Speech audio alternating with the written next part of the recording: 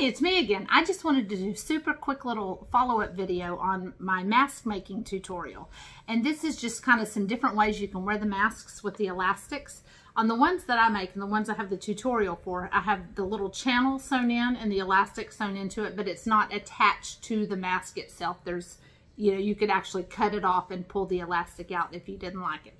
The healthcare workers are having to wear these things all day long.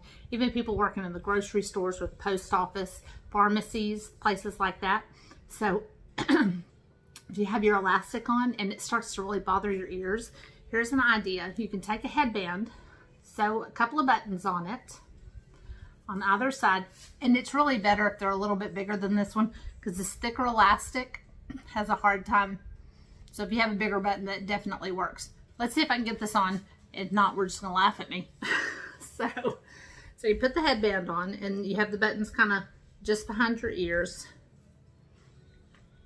And this may cover my eyes or whatever. I look crazy trying to put this on. So you put the elastic over the button. I usually put the elastic mask on and then the elastic over the button on either side. Pull my ears out. My kids say I look like I have elf ears, so I'm have it up. And it kind of alleviates some of the strain on your ear. See, it's around the button and it pulls that elastic off of the back of your ear, and it's not quite as painful. So that might be one way for girls. I know a lot of men won't wear headbands. So if you're in the hospital and you have the scrub caps, the fabric scrub caps, think about sewing a button or even a hook or something on either side of your scrub cap to hook the elastic on. Here's another thought. Outside of the hospital, a baseball cap. We did yellow so you could see them better. But we sewed, and they're a little bit bigger buttons. We sewed a button on either side of the baseball cap. And this is a great idea for men if they're out and about. Put your cap on. See if I can get this one to work too.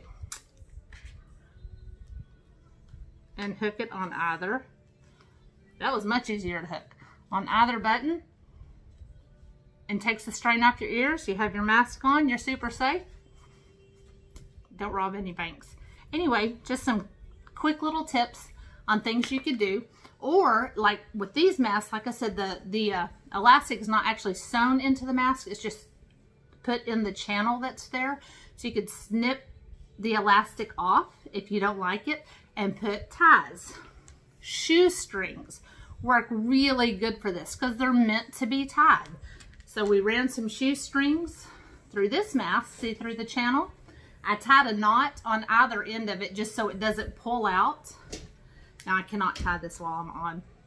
And you notice I sewed it upside down. And then you can do the strings instead of the elastics. Shoestrings are meant to be tied. Hey, I did it. That was actually pretty good.